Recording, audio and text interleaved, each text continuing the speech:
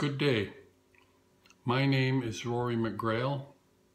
I'm a professor at Athabasca University, which is Canada's open university, and I am also a UNESCO Commonwealth of Learning, International Council for Distance and Open Education Chair in Open Educational Resources. Open educational resources are free content, textbooks, games, multimedia, video, etc. That can be freely downloaded and used, reused, remixed, remashed, any way you want. And they're freely available on the internet. As opposed to commercial content, which is licensed, or even materials produced by teachers that is not openly licensed, you cannot use it the way you may want to use it.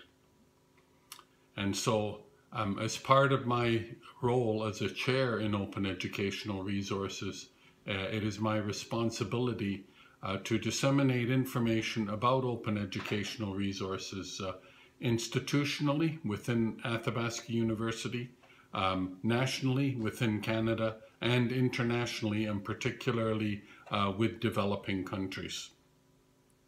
I've been involved in open educational resources from their very beginnings in the late 1990s. It evolved from the learning object movement, where many of us were researching how to adapt and use learning objects on the internet in different pedagogical ways. And we determined very early that if the content was licensed commercially, or if it did not have even an open license explicitly on it, we could do very little with the content. There were so many restrictions that it became impossible for us to use and share the content and work together with it. One of the main problems we have with the commercial content is the digital rights management, or technologically protection measures.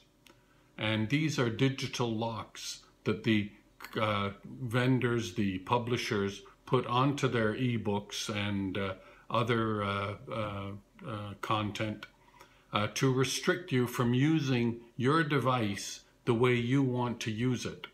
So these locks, for example, prevent you from copying and pasting content, from transferring it to another device, from using different formats, from adding to it or changing it, annotating the content.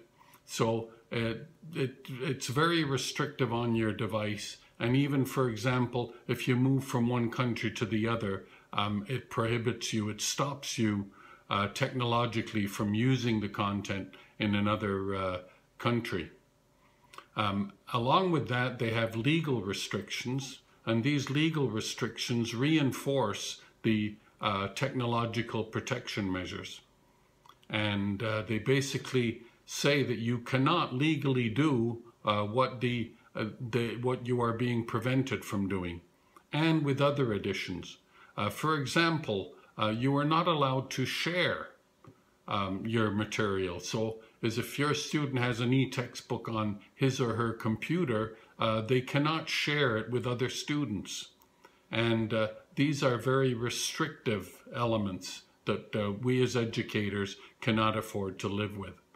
That is why I suggest to you, and I'm actively promoting, that we move away from commercial content and start using more and more open educational resources.